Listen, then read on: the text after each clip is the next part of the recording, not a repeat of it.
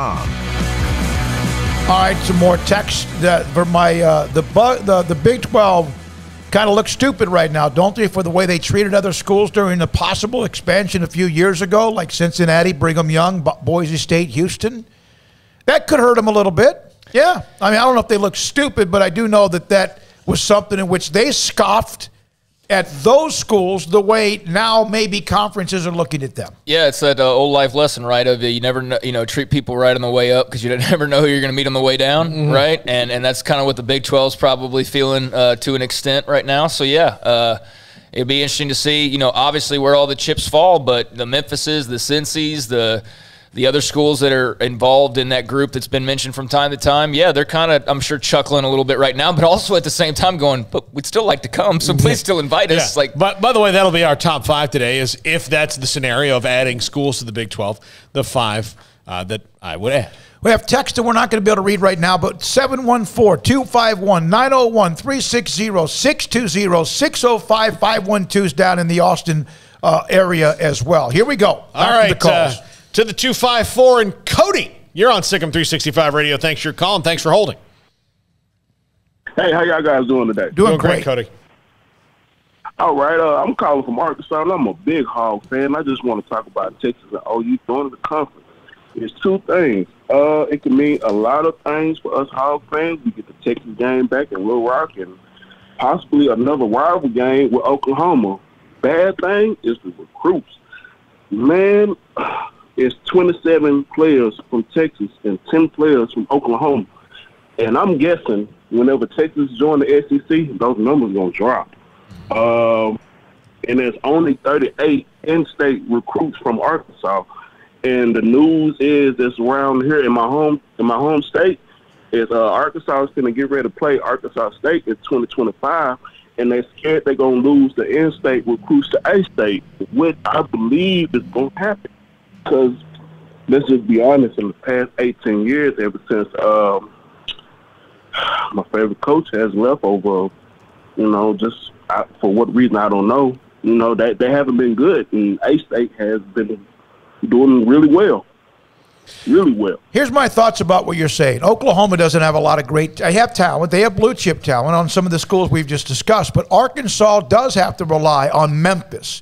They have to rely on Louisiana. They have to rely on Texas and Oklahoma.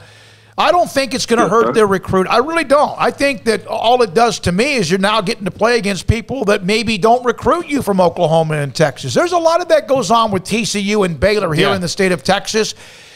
Gary Patterson, when Art Browse was at Baylor and they had their success, and even now, they get players who are very good and then they develop them who were turned down by Texas, Oklahoma, and A&M. And listen, they've turned out to be NFL-type players too, in some of them, a part of them. So I still think Arkansas, in my opinion, is fine. I don't know quite the landscaping as you do, but I think that it's going to just strengthen what their story is. And Cody, I'll tell you what it's about. It's about 2 things for Arkansas.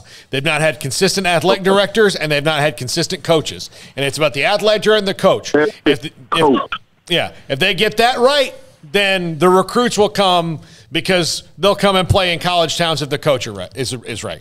Clemson was and also ran for a real long time. A long time.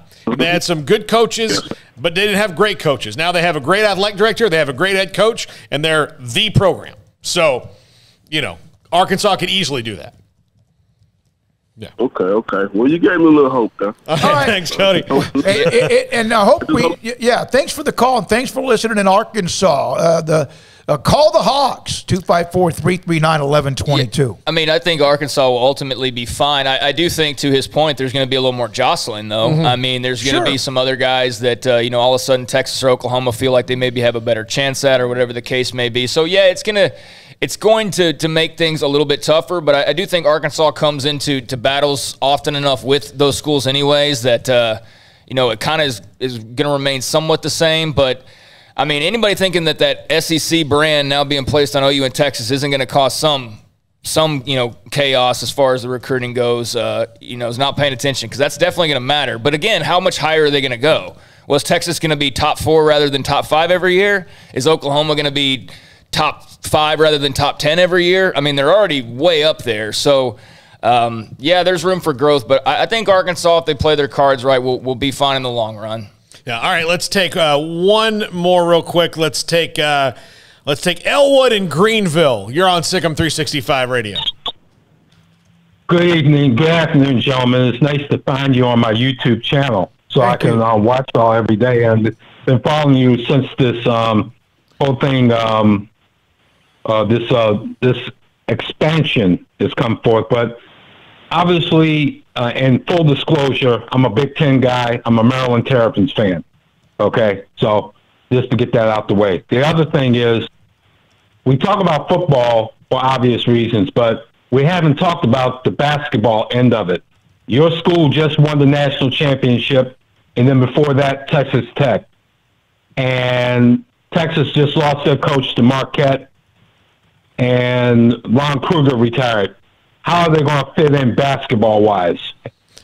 I think, and thanks for the call, by the way. Yeah. Are you talking about Greenville, Texas? Yeah, he's in Greenville. Okay, yep, just east of Dallas. Yeah. Elwood, I think this about basketball. Unfortunately for basketball, even though the NCAA tournament makes a lot of money, none of these decisions are made because of men's basketball. But I do think your men's basketball team can help you. I think Baylor won this national championship at the absolute perfect right time for this to have happened, because at least they have that they can hang their hat on. Texas Tech was in the Final Four just 2 years ago. Look, Lon Kruger retires, but they got the coach from Loyola Chicago. And let's say this: Texas did not lose their coach to Marquette. Texas did not lose their coach to Marquette. Texas's coach left to go to Marquette. He was asked privately because quietly, they wanted to hire Chris Beard from Texas Tech. We like you, Shaka, but you probably need to walk out.